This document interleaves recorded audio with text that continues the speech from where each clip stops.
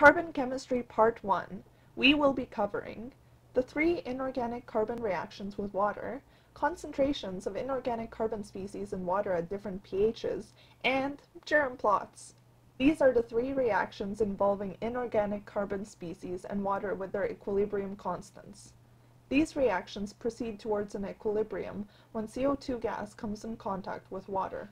So, here's the ocean. We have carbon dioxide gas in the atmosphere. The solution takes place in the ocean waters, and it becomes aqueous carbon dioxide. The aqueous carbon dioxide reacts with H2O to form carbonic acid, H2CO3. Carbonic acid dissociates twice, each time releasing a proton. The first time it releases a proton, it forms bicarbonate, and the second time, carbonate.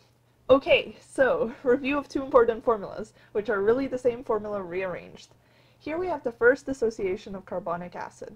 So, when the concentration of carbonic acid equals that of bicarbonate, the concentration of protons is 10 to the negative 6.35, which makes the pH 6.35, or acidic, as it is less than the neutral pH of 7. Let's do the same for another reaction. When the carbonate ion concentration equals bicarbonate ion concentration, proton concentration is 10 to the negative 10.33, and pH is a basic 10.33. So, as we can see, at a pH of 6.35, the concentrations of carbonic acid and bicarbonate are equal, and at a pH of 10.33, the concentrations of bicarbonate and carbonate are equal. What about at other pH values? At pH values below 6.35, carbonic acid is the dominant species. At pH values between 6.35 and 10.33, bicarbonate is the dominant species, and at pH values above 10.33, carbonate is the dominant species. We can plot these on a germ plot, which has concentration on the y-axis and pH on the x-axis. Here is the plot. The y-axis is in moles per liter, and the proton and hydroxide ion concentrations at different pHs are already plotted. The highlighted pHs show the typical pH range of natural waters. Let us mark the plot at pHs 6.35 and 10.33. It is important that we are giving Ct, or C total, a value of 10 to the negative 3 molar. At pHs above 10.33, we assume carbonate is the dominant species, and bicarbonate and carbonic acid are negligible, so we plot a straight line of carbonate molarity equaling C total. Approaching a pH of 10.33 from the right, the carbonate concentration begins to decrease. At pHs below 6.35, we assume carbonic acid concentrations equal C total, and again we draw a straight line. Carbonic acid concentrations begin to decrease approaching a pH of 6.35 from the left. Finally, at pHs between 6.35 and 10.33, bicarbonate is the dominant species, and it is plotted similarly.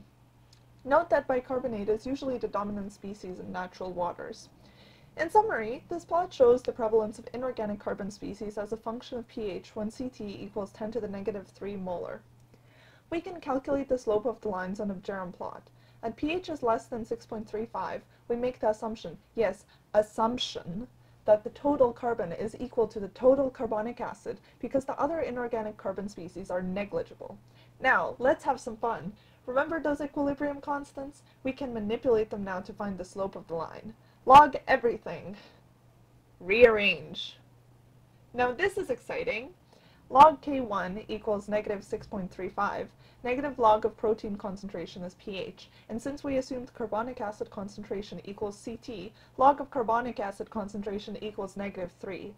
Therefore, the log of bicarbonate ion concentration equals negative 9.35 plus pH, which is the equation of a line. Let's plot this line on the germ plot. Note that the slope is positive 1. Let's try another line. At pH values between 6.35 and 10.33, bicarbonate ion dominates, so we assume it equals 10 to the negative 3 molar. Once again, we log everything and rearrange. And we get excited again! Negative log K1 equals negative 6.35, log of bicarbonate concentration equals negative 3, and log of protons is negative pH! Therefore, the log of the carbonic acid concentrations is equal to negative 9.35 minus pH. Another line equation, but with a slope of negative 1, and we can plot it again on the germ plot.